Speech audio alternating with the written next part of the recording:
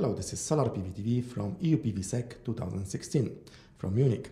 We are together with Paulo Frankl, who is head of the Renewable Energy Division at International Energy Agency. Buongiorno. Buongiorno. So, Paulo, can I start strong? Sure. So, do you believe in the clean disruption, and do you believe that we can reach 100% of clean energies? And is it also considered in one, let's say, of the scenarios by the agency? It is not considered it has never been considered in any scenario of the International Energy Agency so far. Mm-hmm. From our analysis, we could think technically possible to go 100% in renewable electricity. Mm-hmm. It would be harder in the heat and in the transport sector, but from a technical point of view, I consider it feasible. From an economic point of view, I'm not sure this is the best solution. The IEA is in favor of a well-balanced portfolio of renewables within a balanced portfolio of low-carbon technologies, which has to never forget that we also need to guarantee security, energy security, at an affordable price. So the combination, the challenge is enormous, and we don't have the luxury to skip options. So for us, the solution is in a well-balanced portfolio of technologies, of which renewables will certainly play a very important role. Okay, we started strong, now a bit softer. No, but it was very interesting to listen to this point. So, Paulo, you started around 9 years ago at International Energy Agency, and at that time I suppose that maybe the interest of the agency in the renewables was not so high. And I would like to ask you, how did it, let's say, evolve during these years? Look, I will tell you an anecdote that explains you all. When I entered the IEA, indeed, I thought I would have to, how can I say, put the helmet on and fight every day. But in reality, I found a much very different and more positive environment in which there was a great interest to innovation and also a great interest in the clean technologies even at that time. And the main reason is, never forget, the IEA is an intergovernmental organization, and we basically, the Secretariat does what our governments ask us to do. You represent? We represent mostly, it's almost the same countries than the OECD, so it's Europe plus North America plus other countries, Japan, Korea, Australia, New Zealand. Now, in 2005, the G8 of Gleneagles in the UK gave the mandate to the IEA to develop climate change mitigation scenarios. And since then, our view and the role of renewables in all the scenarios on the IEA have been constantly and massively improving. Of course, they improve over time when policy change and improve. We are sometimes attacked of being conservative. Our scenarios, I repeat what I said in some intervention, the IEA does not do long-term forecasts. Mm-hmm. We do scenarios with flexible, with all the with policy, with very clear policy assumption. If you do a certain policy, or if you have a certain measure, a certain carbon price, a certain kind of incentives for renewables or for other technologies, you will get there. And if you don't, you will have another result. So you are making like a, let's say, continuous assessment. We have different scenarios. The World Energy Outlook has 3 scenarios. It has the current policies, so basically the current policies then are frozen. Mm-hmm. The new policies, which are policies that have been announced but not yet fully implemented. And then it has a 450 scenario, which is compatible with a concentration of 400 ppm, which should lead to a 2 degrees temperature increase in the long term. The assumptions for these scenarios are totally different, and the results are totally different. So in the NPS scenario, there is a limited share of renewables in 450 degrees, the 450 scenario, there are much more renewables.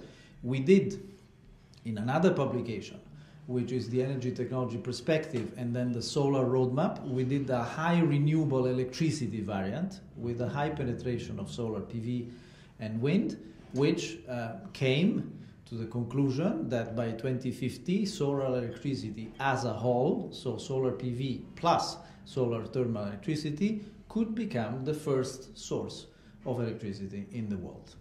Yes, but maybe it will be even quicker.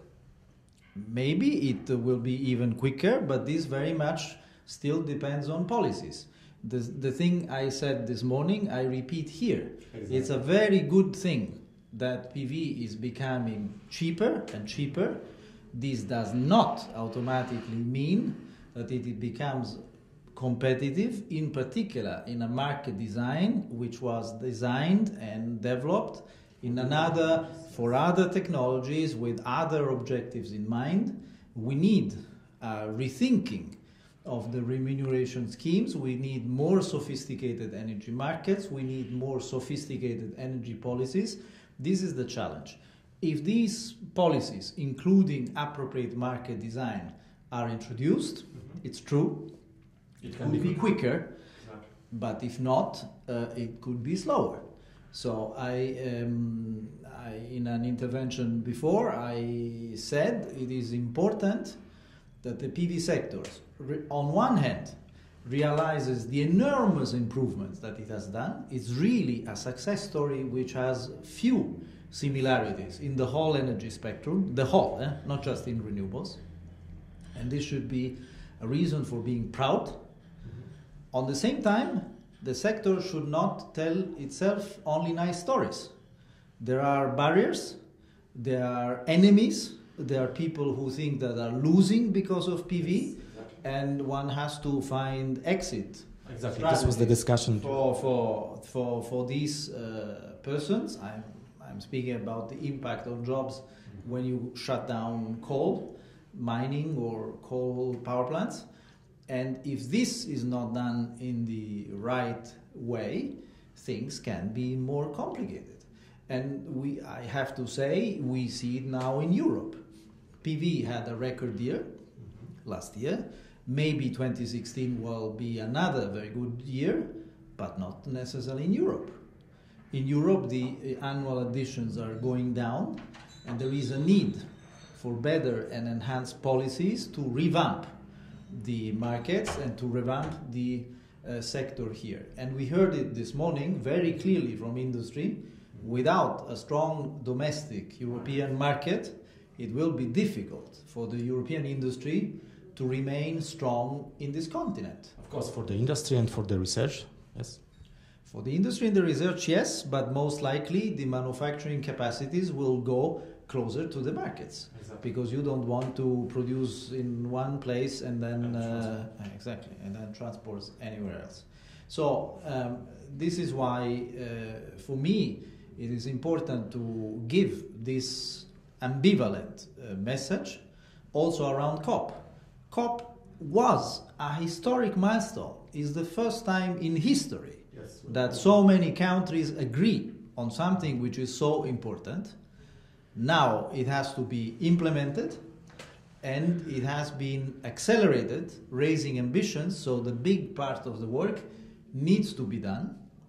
Renewables will play as a whole a very crucial role, but don't make the mistake to think that policies are no longer needed. Policies are still needed for a different objective. In the past, it was to give financial incentives to cover the cost gap. Now it's not necessarily to cover this cost, but to remove barriers and to create the necessary framework to enable investment. Exactly, and I think it's so important, that these words are said by you, who is representing the countries, and not by the solar lobbies, for example. I think we have the privilege not only to represent some countries, of course not the whole countries in the world, but a very important group of countries, and we have the privilege to look at the whole sector in its entirety. The other very crucial point is, with renewables becoming stronger and bigger, it's like becoming adult. One has to take responsibility. Exactly. And for renewables, it means to take responsibility of the whole system, to make sure that the whole system is correctly developed, and that the value that renewables bring to the system are maximized, and it's not just a question of reducing cost, exactly, but of maximizing value, of producing electricity and energy where and when it is needed. Mm-hmm.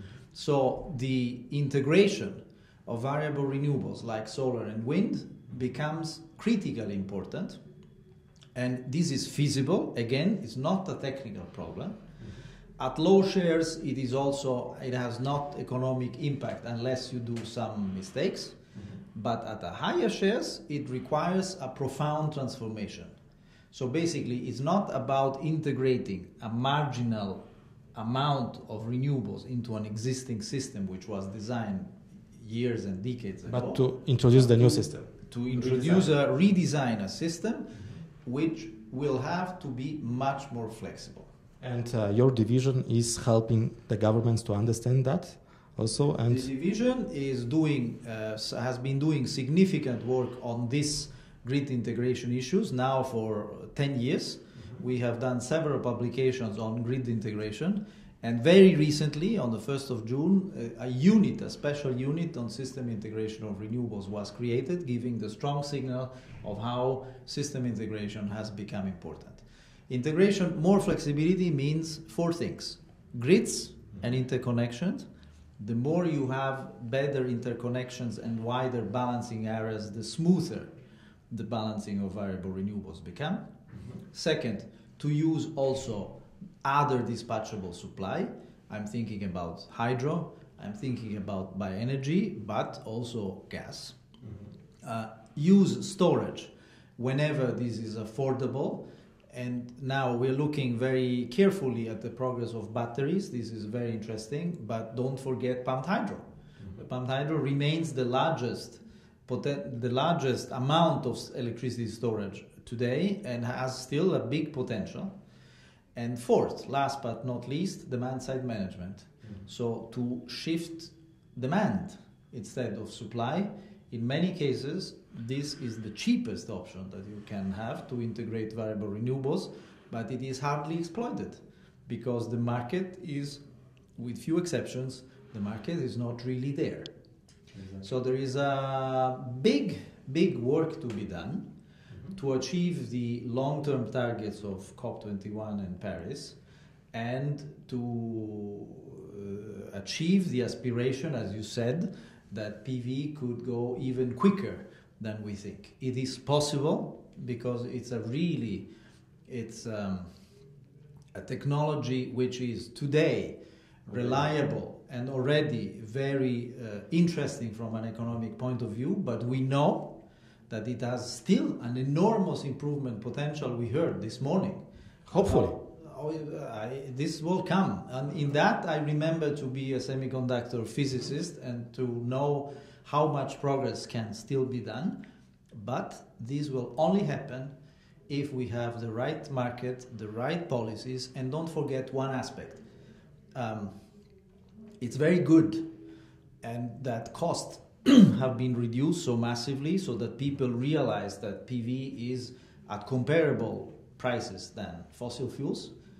On the other hand, the industry still needs to make some profit and to make the necessary investments to scale up manufacturing. So it has to be, the financing aspect needs to be taken into account by the policymakers in order for this growth, for this sector to have a sustainable long-term growth, which is needed. Otherwise, we will not have the aspired PV market. Paolo, and another question. What about your cooperation also with electric cars, let's say division? Do you have also division at the agency? Or how do you see, because today we are not speaking only about energy, actually, we are speaking about the energy and transportation solution. It is related also to the energy storage, etc. And do you have already some kind of cooperation within the agency? Do you work together? Sure, we do. The electric cars are be dealt with by a transport unit, which is another part of the agency, but we have strong collaboration with them, and we look at all kinds of transportations, including electric cars, but also biofuels, biogas, hydrogen in the longer term. So we look at all options, and we go to what I said in the beginning. We're looking at all options because the challenge is so enormous that you cannot disregard anything. Now, having said so, we look very carefully at the possible link between renewable electricity and electric vehicles. This is certainly possible.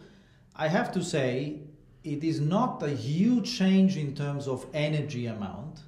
It is a huge change in terms of capacity amount and in organizing the right moment when you are recharging the cars. Let me be more specific. If you think about the model, if you combine PV and the electric cars, well, then you have to make sure that your electric car is recharged during the day, which means probably in your office, not at your home. So you need to have the infrastructure in your office, and maybe you need also to have some contractual... But this is like you said, this is the complete new infrastructure. It's a complete new thinking, but which needs to be thought of. It is not just so simple to think, okay, everything is fine. We have PV on one hand, we have the electric vehicles, we have the batteries, all is solved. It's a little bit more complex than that. It is a very interesting field that we are looking carefully. Batteries are still a little bit too expensive, but the intersection of a possible big progress in batteries, both for the electric vehicles and the stationary applications, in order not to have a 24 hours PV system, but to have a PV system that can maybe produce 3-4 hours later. That's a very, very interesting topic on which we are working right now. As we are here at EU PVSEC, yes, and you told me that you are a fan also of solar technology, sure, I would like to ask you, what do you think? What brings you here to EU PVSEC? I'm trying to remember the first time I was at the EU PVSEC conference, and if I'm not mistaken, it was in 1991. Wow. So this gives you an idea of how fun I am of the PV So for me it's only just 12. No, for me it's much old. I'm much older than you, and this is, for me it's a much longer time. I find this conference to be and to remain a state-of-the-art of the scientific and technology discussion. Even today, when I can consider myself a little bit expert in PV, I learn a lot every time I hear Professor Green or people like the lady of IMEC this morning. I learn new things, and I find this an extraordinary conference in terms of state of the art and in terms of depicting not only the achievements but also the future. Exactly. But it brings also like positive emotions, yeah? Absolutely. This conference has always brought to me positive emotions, and it continues to do so. Thank you so much for coming since 20, over 20 years to EU PVSEC. So I hope you will be coming also in the future. And maybe next year you will revise slightly also your opinion about solar. The revision globally, usually I don't have a big issue on that. Solar in the coming years is going to improve globally. I am a little bit more concerned about the European picture. I think Europe has been the leader over time. It has paid a lot of money, and because of that, my feeling is that governments and policymakers are worried about this cost and also about the impact on other parts of the energy sector, in particular in a situation like in Europe where demand is either flat or growing very, very slowly. Every time you push a new technology, something else needs to go out, and sometimes this means stranded assets and new costs. I think these concerns are understandable. On the other hand, are in their hands, actually. Well, on the other hand, Europe is a little bit in a paradoxical situation because we have been paying and we are still paying. Don't forget that feed-in tariffs are paid for 20 years for the technology development, and we risk to not exploit the benefits if we now pull the brake too much and we don't have a domestic market. This is the risk I see. This is the challenge that some policymakers, you heard today, Claude Turmes speaking, several people at the Commission and several people in national government, they are fully aware of this situation. I'm sure that the Commission and Europe as a whole will come with new solutions, and I look forward to the package of legislation which the Commission is preparing to have a better and more optimistic outlook next year. And I suppose that they can also count on the cooperation with the agency. They do all the time. We are cooperating at various levels. We are cooperating with the Commission, exchanging opinions, best practices, and sometimes also on concrete policy advice. We are collaborating with many European countries, with each domestic government, but also on technologies. As you know, the International Energy Agency has a technology network. In the past, this was called the implementing agreements. Now it's technology collaboration programs. The one of photovoltaics is the PVPS. I just was at the very high level, exactly, which is chaired by Stefan. I was just at a side event of the PVPS, a very high level, as always.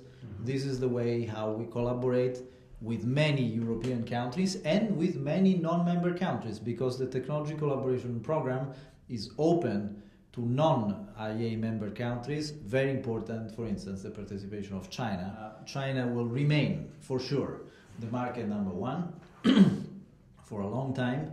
The US will have... Which is actually good news, yes. Which is, of course, super good news. We would have not solved anything if we did only PV in Europe and not in China or India. India needs to come with big numbers.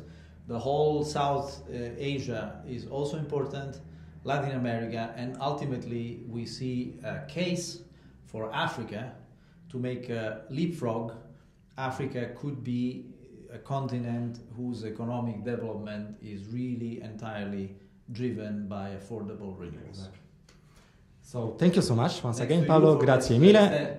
Prego, and we'll meet next year at EU PVSEC. Absolutely. Thank you so much. The promise already for now. Thank you very much.